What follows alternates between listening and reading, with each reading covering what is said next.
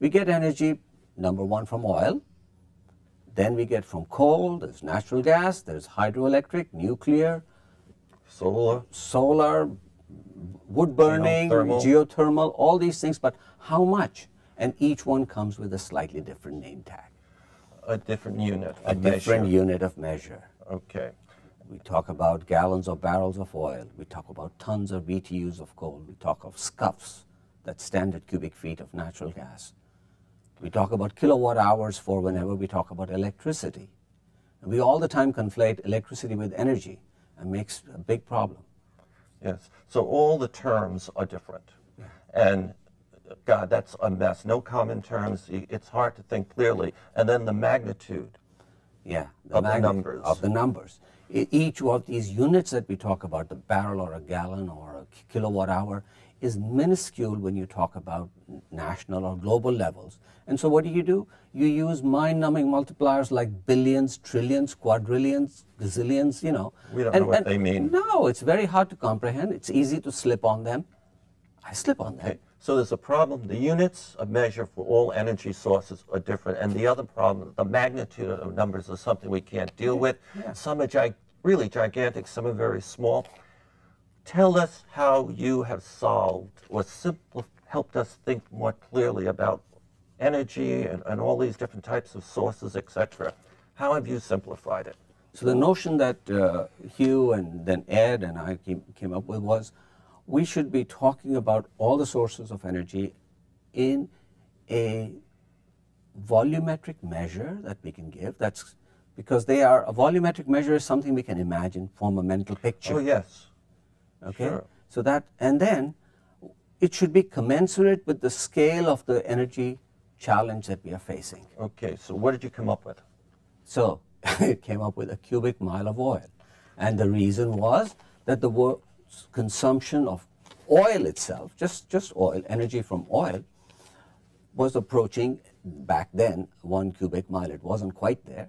We are now above 1. We are at 1.1 last year, cubic miles of oil. So if I made a big hole and I put a cubic mile of oil in there, the energy intensity of that cubic mile of oil would equal the amount of oil the United States uses in a particular... Not the United States, the world. The world uses in 1 year. Okay, so I already get it. I see we have... pool a mile by mile by mile. Now let me help you in a slightly different way. You've been to some sports arenas? Let me stop. Let me just ask my team, can you bring up a couple of images? Oh, look at what we have here.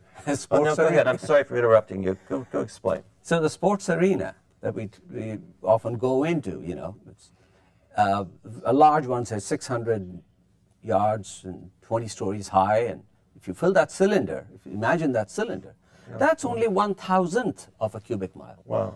So a cubic mile, a pool that's a cubic mile, mile long, mile deep, mile wide, could hold 1,000 of those. Yeah.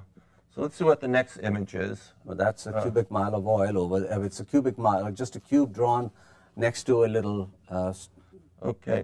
monument, which human monuments don't compare. So I just want to ask you, if we took the new Levi's Stadium that the 49ers, right, and how many times would we have to fill that up to get a cubic mile of oil? 1,350. 1,350 times. That's my estimate based on what I was looking at the Levi's Stadium. I couldn't find the numbers. Maybe somebody in your audience knows and could send me. All right. It's a lot. It's a lot. It's a lot. It's a lot. But we can imagine it. Okay. Yeah, we can picture it. So now you know in Washington and in various energy departments and states, whatever, they're discussing the energy requirements of the state, the nation, the world.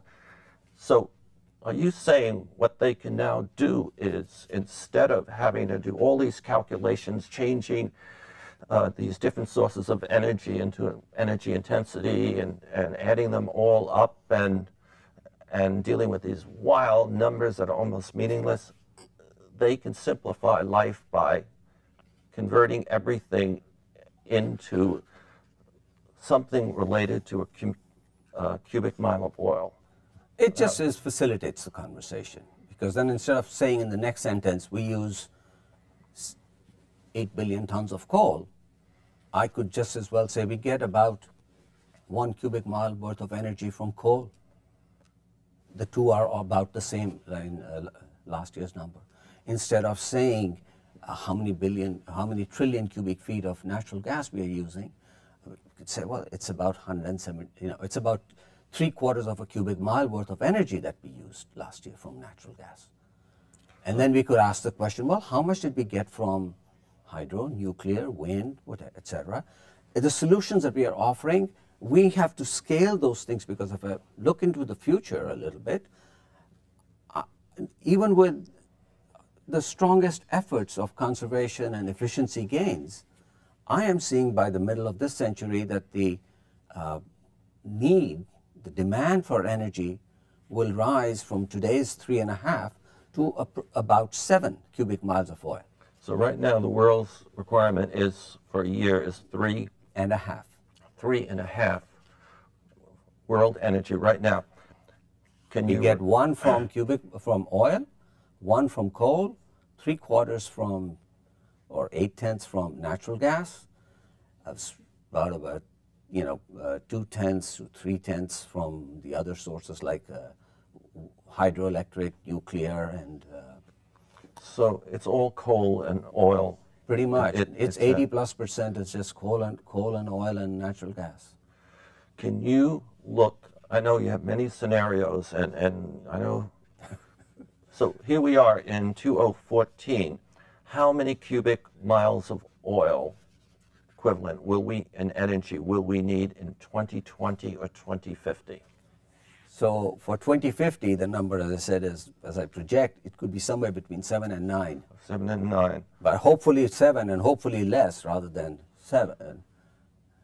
Okay. If we really get serious about it. But and the reason for that is because you were talking about sustainability a little while ago. Energy is our sustenance. In the name of sustainability, you can't cut your sustenance completely out.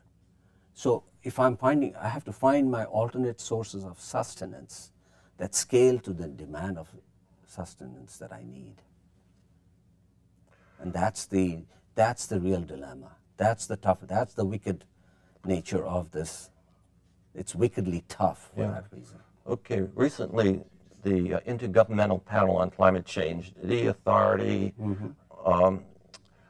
was able to get, I think, 120 different countries to agree that by 2100, the world has to be no longer emitting greenhouse gases, which is oil, coal, gas, and wood, etc.